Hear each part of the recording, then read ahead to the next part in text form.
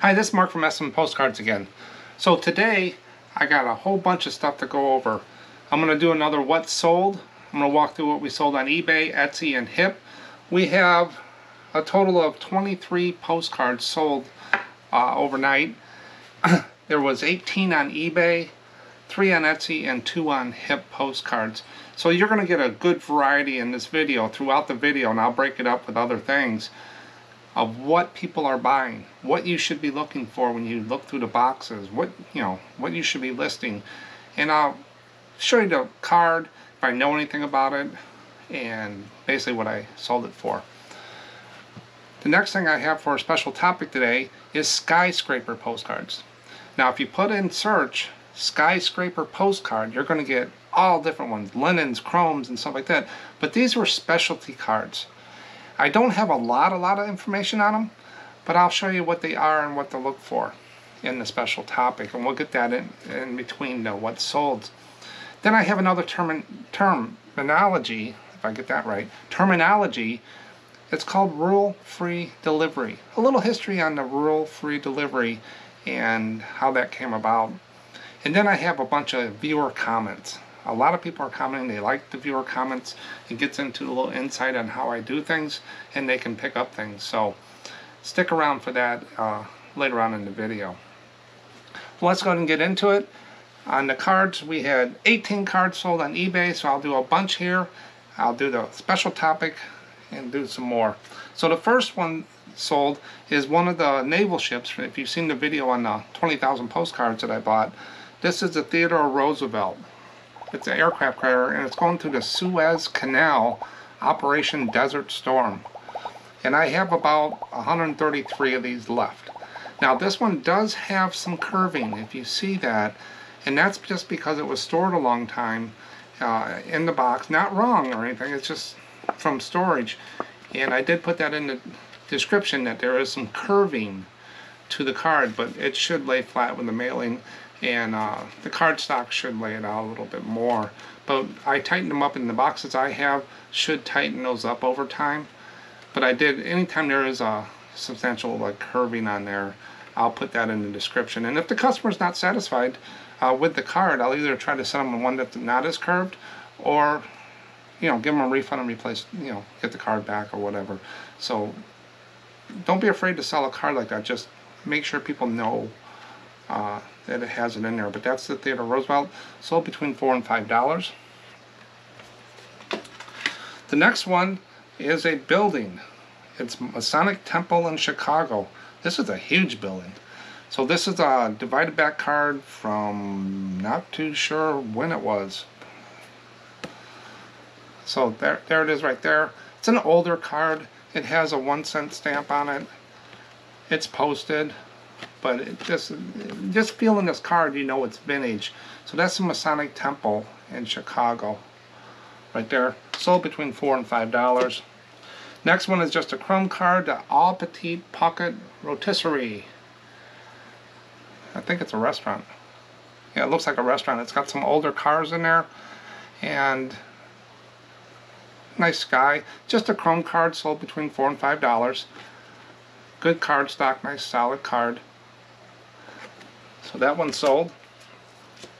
Next one is what they call these cards are rounded corners on here. They're not from where, they're rounded corners, and it's a view card. It's Lewis and Clark Highway near Old Man Creek, Idaho. So it's basically a river, some mountains, just a view card, and it's a chrome card unposted. But it does have the rounded corners. You can put that in the description or the title if you want. I don't think it'll make a difference when they sell it, but the scanner should pick up the rounded corners. They're just a nice little extra. But that's a view card, sold between $4 and $5. Same order, another Lewis and Clark thing, same card. Rounded corners. So we sold 2 of those, $4 to $5. Next one is another naval boat. Now with that naval haul, a lot of times when you get a big lot of stuff, a lot of it will sell right away and stuff. Well, what these Navy boats are going to do, all these cards like this one is the USS George Washington aircraft carrier. And this one's got a little curve too, but not real bad. And it's on regular cardstock. But what they're going to do, they fall right into my collection and my inventory, and they sell just about as fast as other cards. So I get a good mixture. Maybe I'll sell 1 today, none tomorrow, 3 the next day, maybe none for 2 days. So it's going to take a while to sell all these cards and get my return on investment. It was a good pickup, but it's not going to be a fast flip. But that's the USS George Washington. I probably have 150, 200 of these cards. So they just sit in the box as they sell. eBay takes the quantity down, tells HIP to take the quantity down, and on there. So nice card, unused. All these Navy ship cards mostly are unused. I did have a question. Do I mark postcards new or used? I mark all postcards used. One reason there is I don't know the history of a lot of the cards. I don't know if they're not in original packaging. Plus it gives you the description box that I can put a disclaimer. I have a basic disclaimer that I put in every listing. I do add to it if there's like curving or something special, but I do have a basic thing. I cut and pasted that years ago from somebody else and modified it. So if you want to look at one of my listings in the SM Postcard store and look at that disclaimer, go ahead and use that. You don't have to type it out every time. It kind of covers everything with a vintage postcard. So people know when they buy a vintage postcard, it's going to have some wear on it. It's going to have some writing on the front or back. But you want to disclaim that. But you don't need to write that out every time. Make a template or sell somewhere, however you do it. Cut your time down. Go out there and copy that. The next card that sold is the Amish Farm and House, open to visitors, Lancaster, Pennsylvania. This is what I always call these drawing cards. It looks like someone drew a picture of the Amish farm, and you got the little kids, the mom and dad, and the Amish hat on there. So this was a souvenir card or advertisement card. It's on a lighter cardstock, not real heavy cardstock, but I call these like drawing cards in my mind, unofficial term. So that sold between $4 and $5. Next, same order, an Amish barn raising. I've sold this card a few times, or ones of it. Greetings from Amish country, Lancaster, Pennsylvania. So they're building a barn. I guess that's a big thing when they do a barn raising. It's unposted. This is on a thicker cardstock, and everything's pretty good with this card. So that was an order. The person was looking for Amish. Both of those cards sold between $4 and $5, and they'll go together in the envelope. The next one is, I sell a lot of these missions. A lot of people would not list these cards because they see them all over the place. This is the Santa Barbara Mission, founded in 1786 in Santa Barbara, California. An older card. It's a divided back. It's not used, posted. It does have the little writing on there, and I say it in every video. I don't take that off. I leave it up to the collector. One, it adds time to me doing it. Two, I'm not good at it. I'll smudge it. The collector, it's part of the history of the card. So I just leave it on there, but it's unposted. But that's the missions. You get a lot of these Western California missions. Capistrano. There's one that just burned. Gabriel, I think, is the one that burned this year or late last year. That one sold. I sold a lot of those once that happens. Did I price them up? No. They just sell. But I don't actively look for them, but I get them in a lot of lots out there, but I will list them, and they do take a while to sell, but they do sell. And I'll do 2 more cards, and then I'll get into the special topic. This is the Lieutenant Robert E. Lee Riverboat, Riverfront, St. Louis, Missouri. So riverboats, I'm really into boats now with all those naval cards. So boats always do pretty well. They're not the highest priced cards in my inventory, but they do move. And that's the Riverboat Robert E. Lee in St. Louis, Missouri. Chrome cards sold between $4 and $5. Now let me do this last card here, and then I'll get into the special topic, skyscraper cards. So this is the Jungle Queen Circular Jungle and Everglades Cruise in Fort Lauderdale. So it's kind of a mosaic of 3 different views. You got a table with some stuff, you got a guy messing with an alligator, and you got the Jungle Boot. So it's kind of a souvenir card. New Jungle Queen. Under Coast Guard inspection. It says on the back, a little bit of writing, it's on there, but it's an unposted card. Good card stock, sold between $4 and $5. Topic today, I did some research, and these cards are actually called skyscraper postcards. Now, if you put a search into eBay and skyscraper postcards, you're going to get a bunch of stuff. You're going to get linen, chromes, and just, you know, regular postcards of skyscrapers. But these are specially made skyscraper postcards. So I'm going to put it right down here what the information I did find on them. I didn't find a lot of information, but I'm still searching. So if anybody sees anything, please send it to me and I'll add it to my research material. So the next time if I update this video, I'll add that to it. So skyscraper card was a trade name by Neuburg, I.G. Neuburg, I think how you say that, of New York, for their 2.5 by 6 inch novelty postcards. So it was a trade name used by this company Neuburg of New York for their 2.5 6 inch novelty postcards. So another novelty postcards depicting scenes of New York City in black and white halftones. And I got 4 examples here from my collection that I'll show you what a black and white halftone looks like. So and another keyword here, New York City. So these are skyscrapers in New York City, black and white halftones with a trade name of skyscraper card. These cards were manufactured in Germany prior to the First World War. Not the Second World War, the First World War. So these cards were manufactured in Germany prior to the First World War. Now when people see cards like that, oh, they got to be worth 50, 100, you know, 500. No, just because they're old doesn't mean they're worth a lot of money. They are unique. The prices that I see on these cards, that I've done some research, I don't see a lot of solds on eBay or of the other sites. I don't see a lot of listings of these, but I've seen them listed anywhere from $25, $30 down to $2. So it just depends what people know about them and what sells. But so I put the range on these about $5 to $20. Now, depending on subject, condition, and novelty on there, it could go up more. But that's normally where they fall. So to me, I get the card. It might be priced a little higher than I would a normal card, but I do actively search for these cards when I'm out in the wild, but I don't see them that often. You might get them in an estate sale or stuff like that. Maybe the East Coast and New York might get a little bit more, but skyscraper postcards. I'm going to show you 4 examples. Now, I just did a video the other couple weeks ago about bookmark postcards. Guess what these look like? These look like bookmark postcards. So that's a normal postcard, and you can tell it's half the size.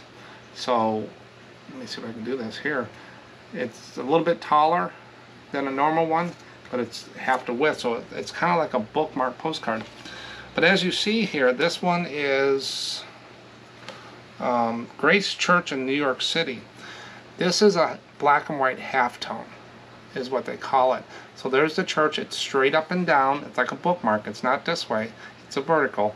And if you look on the back, it says right there, the skyscraper card. So that's the trade name, skyscraper card. It does have the divided line inside where you can put the message and the address. This has a 1-cent stamp on there, but it says the skyscraper card is what you want to look for. So if you see like a bookmark postcard that has a skyscraper and it says that on the back, you know this is a older trade name card on there. So this is the Grace Church black and white halftone. The next one I got to show you, where did I put them, is the City Investing Building in New York City. Right down here at the bottom, I noticed they put the names of the buildings and stuff. But that's another one right there. Long and skinny, 2.5 by 6 inches. And this one doesn't have any writing. You can see it real clear. The skyscraper card. So that's what you want to look for. So this is an unposted one of the City Investing Building. The last 2 I got, this one is Metropolitan Life Building, New York. And if you notice, there's the name. Halftone, black and white, 6 inch by 2.5. And this one's unposted, and it says the skyscraper card as well. It does have the line for address and the message. And it does have a stamp box right up there. It's 1-cent stamp all over the globe. So those stamp boxes mean something. So we'll get into that probably later on. But that's that one of the Metropolitan Life building. And the last example I got is the Singer building, New York City. Highest building in the world when they did this. 41 stories, 621 feet high. So that's the Singer building in New York City. Right down there is a little writing. They did a real good job with these cards. And the skyscraper cards on the back. That's what you want to look for. The skyscraper card. So if you find a bookmark, you think it's a bookmark card and it says the skyscraper card, that's what it is. And you want to put that in your titles and stuff like that when you're listing them, because they are unique. I don't see a lot of them. They're not the highest price card, but they are different. So skyscraper postcards. Who knew? Now let me go and finish up the cards from eBay, and then I'll get into the terminology. Rule-free delivery. And tell you a little bit about that, what I found. So the next item that's sold is not a postcard. Remember, I sell trade cards, decals, different things. This is another one of those travel decals. They've been doing really good. They've been selling. That's one of those sticky, you go in a travel trailer or a car and you stick them in the window on there. And this sold about $5.95, I think. So between $5 and $6. That's another one of those I got in that lot. And this is a vintage one. You can just tell when I look at them, because there's no dates or anything on these things. Is there? Nope, no dates. So I thought it was a map. When I looked on eBay when it sold, I thought it was a map card that I sold, but it was a decal. I don't have too many left, so I'm going to have to go out and try to see if I can find some more of those. The next card that sold is a duck. No, it's not an animal. It's a boat. They call these ducks. Right there, they went in the water. And this is in the Wisconsin Dell area. Unposted card. Nice action shot. He's going right in the water of a duck. So, sold between $4 and $5. So I sold a duck. Now this order, keep dropping things. This order, this guy bought 4 cards of Florida things. Now I did buy, probably about 3,000 or 4,000 Florida cards about a year and a half ago. And I mixed them in with everything else. But Florida cards will sell. A lot of people have migrated down there that want there, or they go on vacation. Not the price, most expensive cards I got, but they do sell. So these 4 cards here, this is Miami Beach, Florida. And the title, I just Beach Goers, Miami, Florida. And someone bought this nice picture of a beach scene with palm trees and an umbrella. This is posted in 1987. So this is the newer card on there. And it's posted.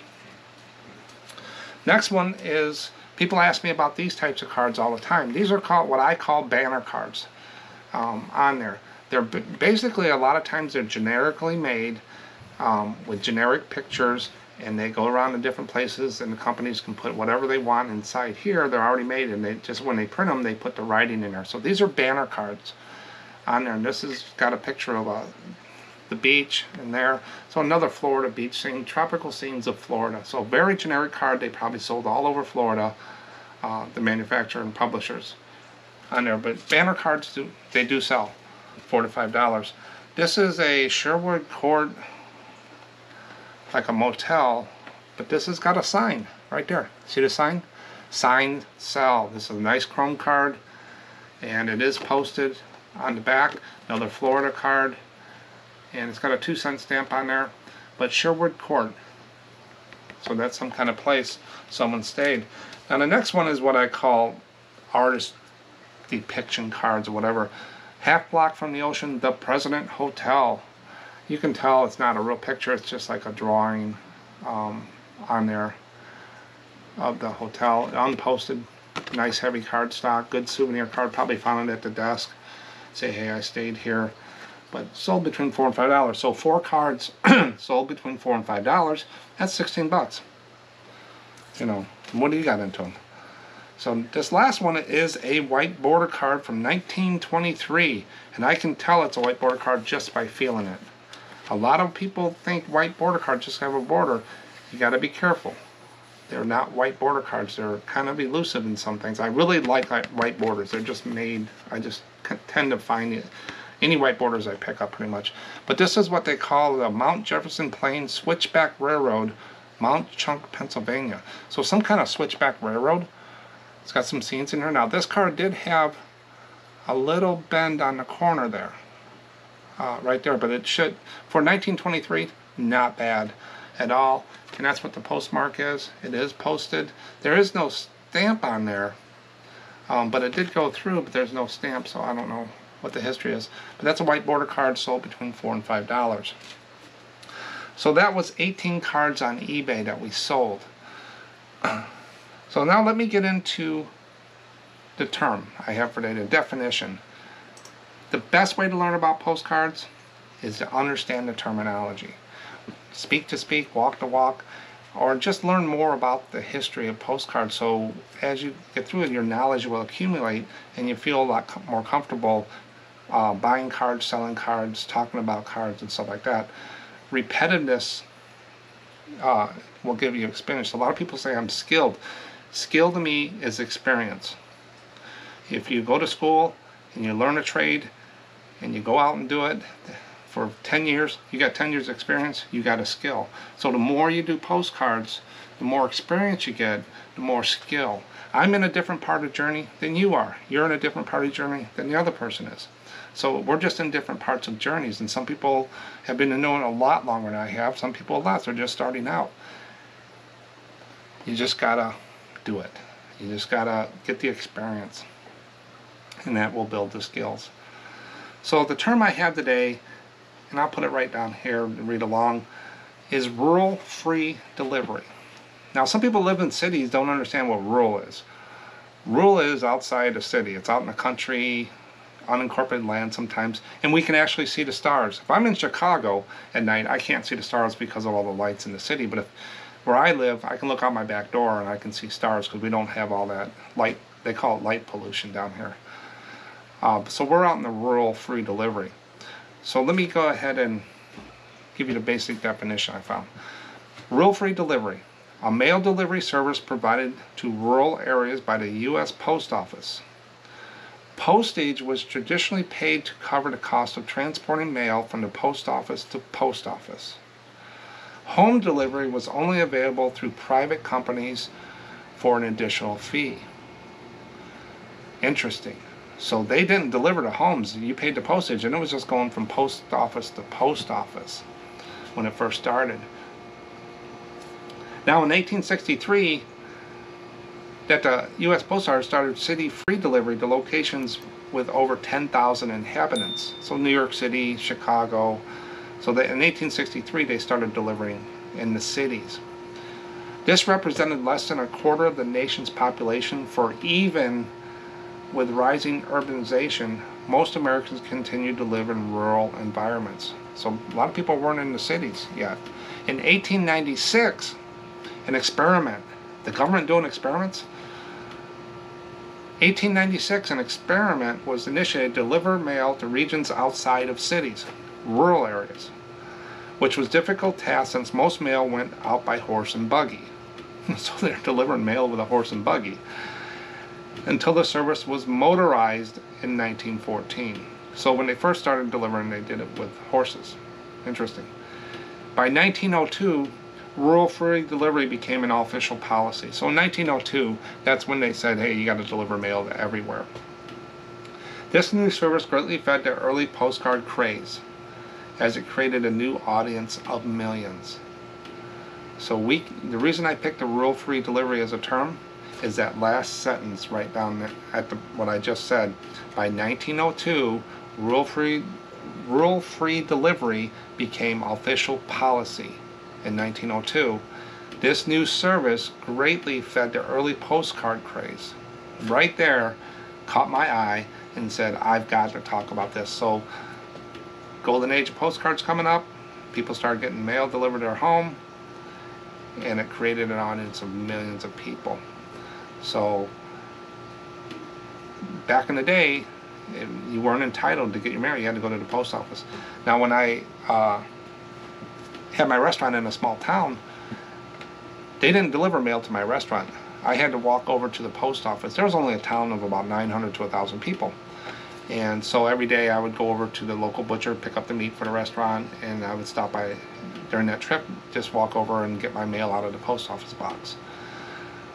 A lot of places have that in some areas where they don't deliver, but 1902, rural-free delivery, help postcards. We probably wouldn't be here talking today if they didn't do that. So rural-free delivery, who knew?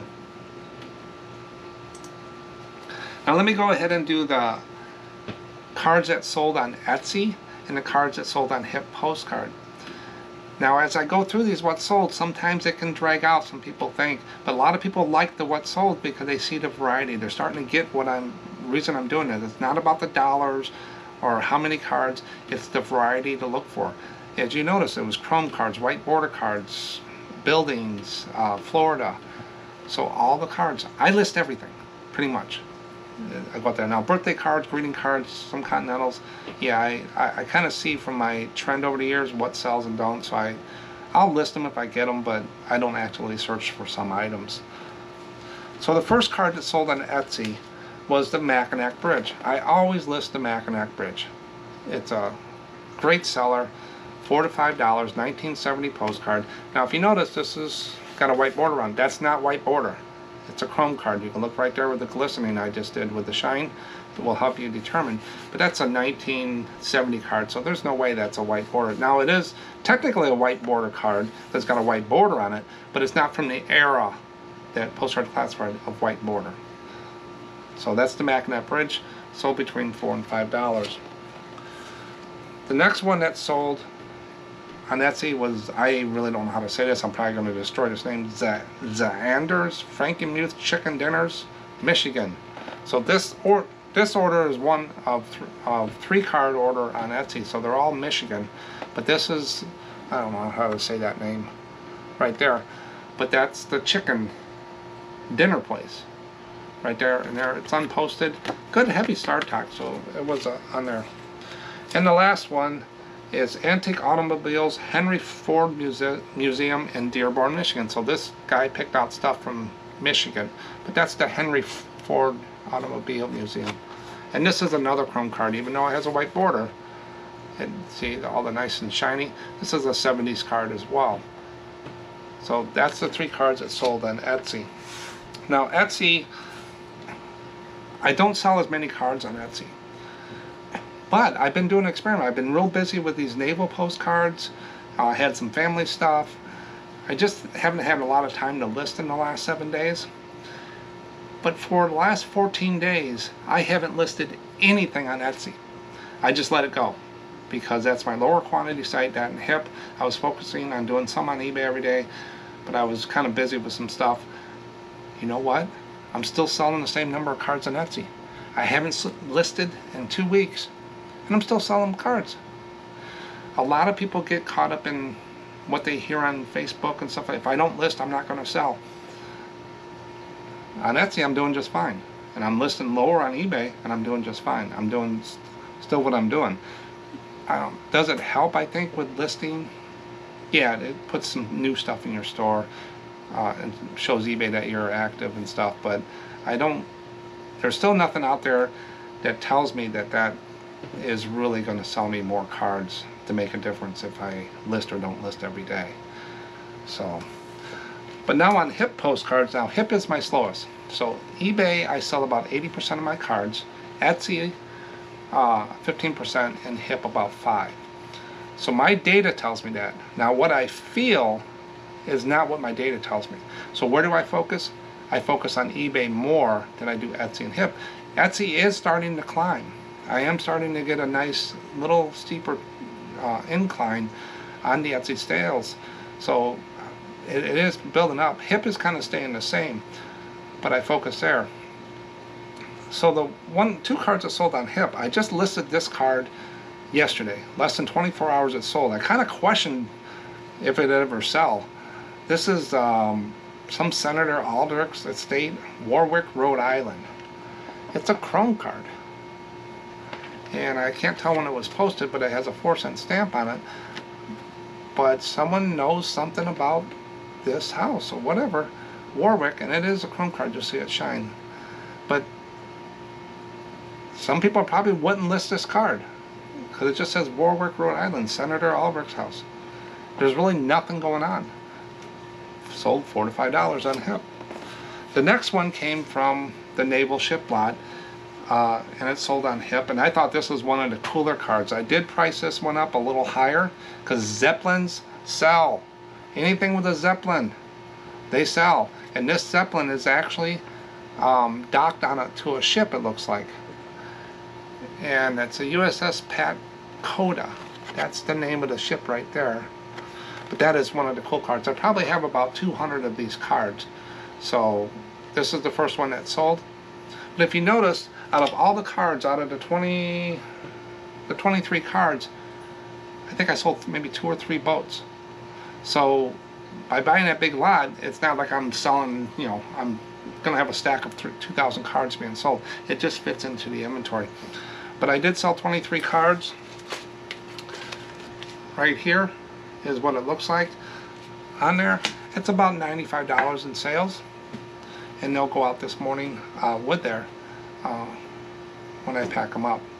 So not a bad day. Now tomorrow I might sell 10 cards. Next day I sell 5 cards. It's the roller coaster.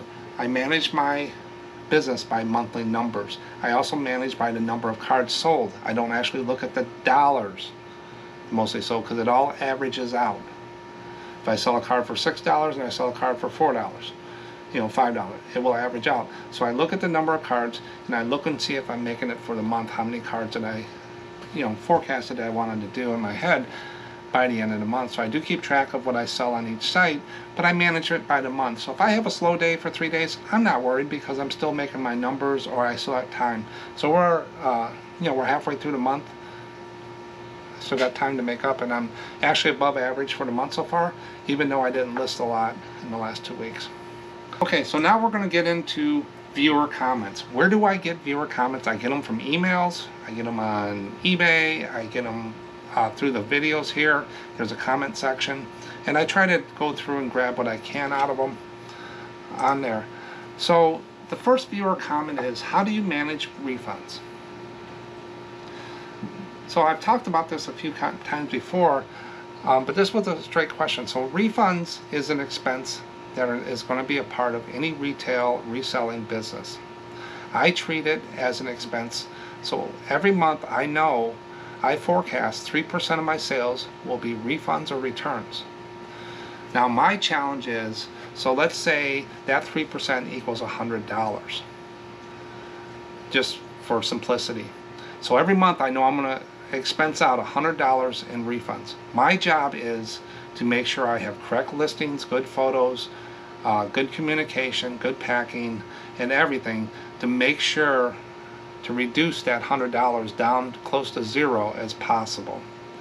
So, but I do forecast for 3% of my sales will be refunded. Now I am running in the last 2 years about a 0.5%. The post office last year didn't help things, but about a 0.5% is what I'm running because I actively manage this. I don't get a lot of returns. I have 60-day free returns, hassle-free, no problems. I'll take it back. I'll just resell it or whatever. And I do non-immediate pay. So refunds are part of business. So if you forecast it and be proactive about it, knowing that, you know, maybe you say 1% of my sales are going to be refunds, your job is to manage that. If I get a refund, I don't do partials. It's, hey, send it back. I don't care if it's a $5 thing. I want it back. And it's just the way I do it. But refunds are part of business. Just take care of them, move on. Don't, if you sold the $20 postcard and 2 days later, you know, once they get it, they want to return it, didn't like it, don't, it's business. Just take the return and get it over and move on. That's what I tell people. Don't worry about it or whatever, because it happens. It will happen. It's part of business. But if I start going over 3%, so say I said for $100 a month, and I start returning $150 a month, then I got to be a little more aggressive. I've got to, you know, push back a little bit more or change the way I'm doing things. But right now, what I'm doing is okay. But I treat each refund individual transaction, and that's what they mean by transaction. It's an individual transaction. Will some people play games? Yeah, but that's a small portion of people on eBay. Even in my toy store, very rarely do I get returns. You know, I just try to make sure I got quality products and good pictures and description and ship it out on time and stuff like that. So that's refunds. I don't lose sleep over them. The next question I got is, who helps you with postcards? So a lot of people say, you got a lot of listings, who helped you? So I'm going to show you a picture here of my best stamper, envelope person on my payroll. Here she is. That's my 7-year-old granddaughter. The only thing it cost me is, as you can see, is a bag of chips and watching an iPad while she does it. So she loves putting stamps on envelopes. So with envelopes, I still have to put a stamp on there for Esty and HIP and some of the decal things that don't go on the eBay standard envelope. So I get a roll of stamps, she'll put the stamp there, and then I have a stamp for the return address. She'll stamp the envelope here. The only thing is I had maybe a couple casualties of envelopes that didn't get stamped real well. But she's pretty good at it. So she'll come, she wanted to help, so I set her up at the little desk there and she'll stamp envelopes and eat her chips and put them on there for me. And also my son, when he comes over, or he'll do some drafts once in a while, nothing big, just to help out. And there, he's in another town and he has a small 3-year-old, so he doesn't get much time to do things, and he has a full-time job. So when he's over, they'll help me carry things and stuff like that, but I don't have any employees, especially her, so she's the boss. But that, if you can get the family involved in your business like that, they'll learn. So she's 7 years old, she'll move up, she'll get to know what chromes are, and next thing she'll do is start scanning postcards. Maybe she'll start listing, older, hit them while they're young. But yeah, I don't have employees. Most of it's done by me. The next one, now this question I put on here, even though I do have a video, the best envelope to mail postcards. I go through pretty intensively about the grades of envelopes and stuff in that video on there, and I think there's a card right up here somewhere on there. You'll see it at the end of the video, but you need to watch that if you have any questions about mailing. But this person sounds like they're confused and maybe doing a little bit more work than they should, but hopefully I did respond to her correctly. The comment was, isn't the maximum total weight for eBay standard envelope 3 ounces or less? Yes, it can't be over 3 ounces. I'm having trouble finding protective sleeve and or envelope plus postcard plus eBay label that will be at or under 3 ounces. How do you prepare your card for mailing and still keep the weight at under 3 ounces? Okay, so let's break that down. So finding a protective sleeve. The sleeves I use are the standard sleeves. They're 2 mil sleeves. There's really no weight to these sleeves. Every postcard that I sell, I put into a brand new sleeve. So that's one card. The envelope I use is a 6.5 by 4.5 rigid photo mailer that's not real heavy. All cards, even the Continentals, will fit in this envelope. I can put almost 5 cards in here, 4 or 5 cards, and be under an ounce. Now if it goes higher to 2 ounces, then I use that in the standard envelope. 3 ounces, and so forth. But this envelope is rated with a GSM, and that's how they grade envelopes, of 250. Your standard paper envelope is like a 10 or a 5. This is 250. I've sent thousands and thousands and thousands of postcards mailed in these envelopes with just a sleeve. A standard postcard that's not real expensive card really does not need a hard, rigid top loader. You're giving money away for doing that, and these envelopes are fine. And now if this envelope is going to be destroyed, it doesn't matter if you put tape on it, put it in a rigid thing, it's going to get there. I've never had one destroyed. Now I've had the label, maybe I put a label on there, the small label I used to use before eBay standard envelope. If I put like 5 cards in there, the machine would catch it sometimes. But with the eBay standard envelope, it covers the whole thing here really good. Never have a problem. So 1 ounce on the eBay standard envelope, this is on eBay, is 51 cents as of today. 2 ounces is 71 cents. 3 ounces is 91 cents. So postcard, just a sleeve. What it does is it allows people to put them right in their collection and keeps the scratching down. But I could probably even not even put a sleeve in there. I just do it because it's just a little extra, and it goes in the envelope and it gets mailed out. And I can put 4 to 5 cards at 1 ounce in here. And then if it goes up to higher, I just put 2 ounces, pay 71 cents. But to use a hard sleeve and all that stuff, if you're putting stickers, cards in there, you're putting other stuff, packing slip. I've never ever in the years I've done it, put a packing slip in there. They can see what they bought online. Thank you cards, I don't use those. I'm not going to pay $20 for 100 cards when I can do that. I can put a stamp. I buy one of these stamps for like $12, $15, and I get like 20,000 stamps out of it. It's just once right on the back of the thing. I really don't even need to do that, but it does give it a little bit of a marketing thing on there. But I get envelopes in, and it has stickers, thank you cards, and all this other stuff, plastic envelopes. There's really no, to me, I just throw it away. I don't even look at it, and maybe because I'm a seller. But just stamp them, put them in there, get them. They just want the postcard. They'll buy, you can put more in there. So that's how I keep it down. But while I'm on that subject, I'm going to show you some examples. I got the weirdest postcard shipping I've ever gotten. I saved it. So I got this in the mail. I'll try not to show the address on there. I got this in the mail. And you're wondering, what the heck is this? It's got duct tape on it. It's real thick. This is one postcard. I think it was about $5. One postcard. It's got duct tape.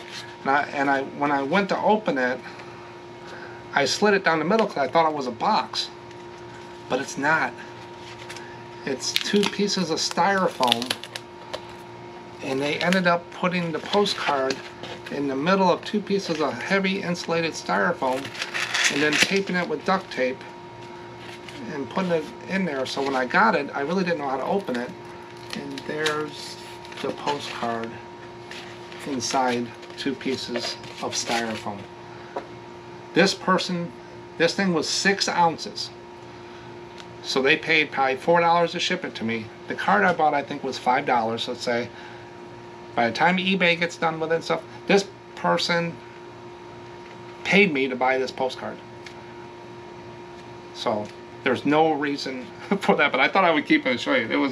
I'm keeping this. This is the best. I mean, I gave them good feedback. It came in, it was perfect. There was no problem with the postcard. I'm not going to ding anybody on their packaging or anything, but I wouldn't use duct tape. They don't like that in the post office, and it doesn't really, do it.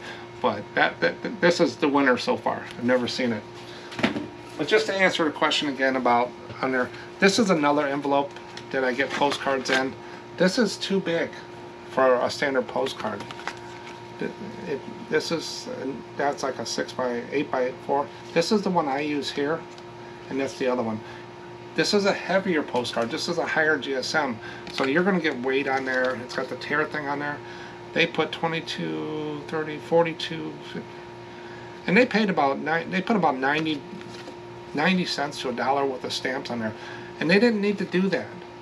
They just get these cheaper envelopes, and they could have got away with 51 cents.